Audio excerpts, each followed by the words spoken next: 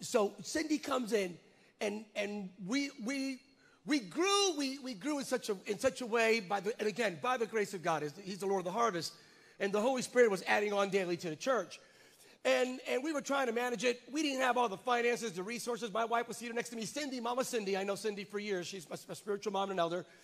But she comes in and she says, Sammy, I got the word of the Lord. And I'm going, God's going to tell me buildings, debt-free. There's 20 million coming my way. Oh, Lord. And I'm going like, and she goes, Sammy, I got a word for you. And I'm going like, hey, come on, Lord. Yes, Lord, give it to me. And just one word came out. She says, Sammy, it's like 2011. She goes, Sammy, the Lord says Hollywood.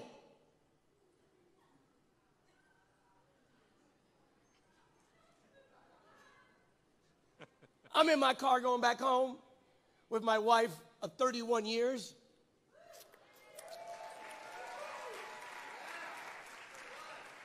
And I'm driving back, and I'm going, honey, that, and she goes like, what do you think, right? The service, I go, powerful, yeah, man.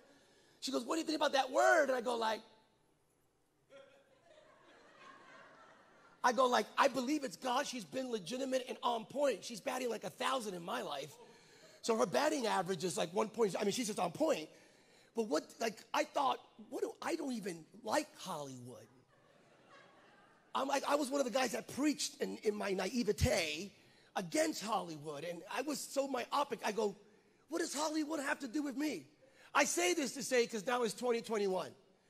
And already produced one movie with 20th Century Fox called Breakthrough. Signed on to produce another movie with 20th Century Fox that'll come out next year, where we hired a very prominent person whose name you will hear, you will know and recognize as the director. And then I'm about to sign some contracts that will lead to 3 other movies, not through Christian studios, but we're talking about through secular studios. What am I telling you? This is not a kumbaya gathering.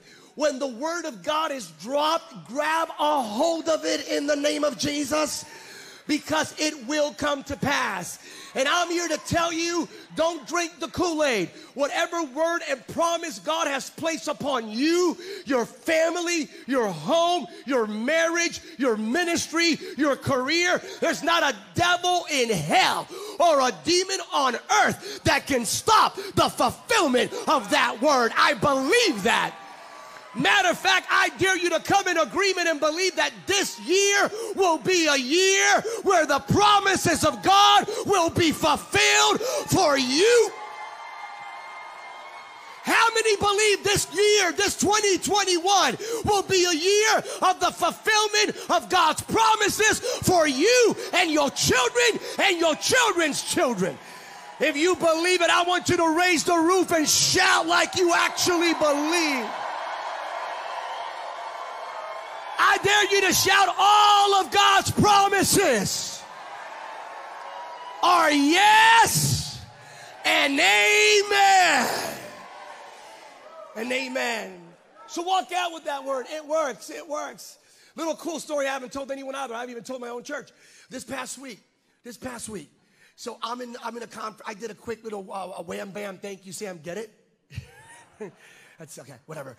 And so I went into Dallas for like an hour, and I did a thing for TBN, and it lasted an hour, went back. I was back in the airport like 2 hours and 30 minutes after I landed. So went back, and a few days before, if I'm not mistaken, 5 days before, I read an article about a certain person on a Fox News feed an actor / comedian who was blacklisted some time ago. And I never read about this article, never read this article before. I wasn't even privy to this narrative, but it was weird because the person whose name you would recognize, I read it, right? So I read it. The moment I read it, the Holy Spirit said, I'm going to connect you. Which is, I'm reading about, I'm going to connect you. That was like 5 days before. I'm in Dallas, DFW. I'm in the airport. I arrived there from TBN, and I'm aiming towards my place of just affirmation, celebration, comfort, and joy. So I was aiming towards Starbucks, right? So I'm going towards the Starbucks at DFW, and so I'm there in the C terminal, and so I'm going there, and all of a sudden I arrived there, and the same person who I read about comes this way. We're both wearing masks. I recognize him, and I went, wait a minute. That's the guy that I just read about less than a week ago. The Holy Spirit said, I'm going to connect you. So I'm going, wait a second, no. And I went, yep, it's him. But then the Holy Spirit said, now do something. Talk to him. What do you think? Like, this is serendipity? Do something, right? But Sammy fought the Lord. I did. I didn't want to be that guy. So I went to Starbucks and I went like, Lord, I just, Señor Padre, ayúdame a darme la fuerza en este momento para yo entender lo que está pasando. Es que yo no quiero avergonzarme a mí, ni a él tampoco, ni ponerme en una situación dificultosa aquí, que se ponga que él diga quién tú eres loco, algo así para mí. Aunque estoy loco, pero digo más loco de lo que creo que estoy loco. Eso no es el punto. If you didn't get that, get the gift of interpretation today. It's a prophetic conference. If you can't get it here, forget Rosetta Stone. Throw it away. It's not going to happen.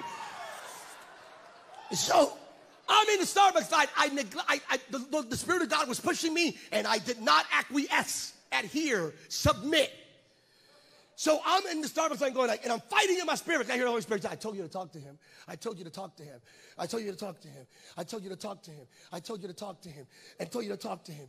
And then the Holy Spirit said, I told you to talk to him. And I went like, but Lord, he already passed by. I'm here. I go, what am I going to do? Chase him down? And I hear the Lord. So help me. God is my witness on this sacred stage. I'm looking in front going like, he already passed all the way down there.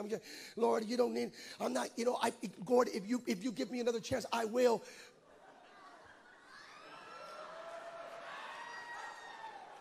I turned around. Guess who's behind me?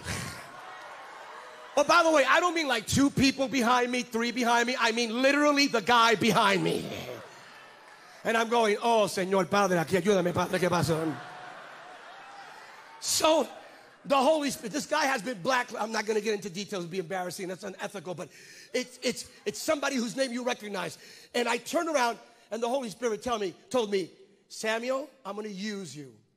And he's going to encounter me through you. He's going to receive me, and I'm going to make his second chapter better than his first chapter. I'm going to restore him in Hollywood, in the industry. So I'm the guy, right? I get my drink. I go over. We're waiting for the drink to come out. Mine was an almond latte, grande almond latte, and I usually do that, or a chai almond milk latte. That's not relevant to this anyway. But it was the almond latte drink. So I take the almond. He picks it up. He goes, and I turn around and I did it. I look at him and go like, hey, so and so, how you doing? My name is Sam Rodriguez. I'm a big fan. He goes, he did the typical Hollywood response, which was, cool. And then I said, you don't know me, but I produced the movie Breakthrough. His eyes popped up. He goes, dude, loved it. And he starts telling me about the movie. He goes, loved it. Oh, my goodness. He goes, that was you. Oh, wow. Wow. So he goes, and I go like, well, I'm doing another movie. And I'm going to tell you, you're not going to understand this, but 5 days ago, I read an article, and then here, and then and then you, and then foo, and the And then he said, then it must be And I go, yeah. So he said, I got to give you everything I have. He gave me his cell number, gave me all his contact. And all I'm going to tell you is, you're going to see this guy in the movie.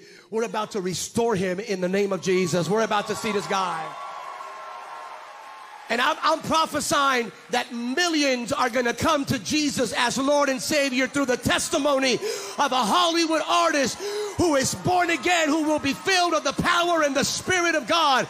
And God will restore him to a place that he's never been before. Because we serve the God of second chances. And we serve the God where the latter glory will be greater than the former glory.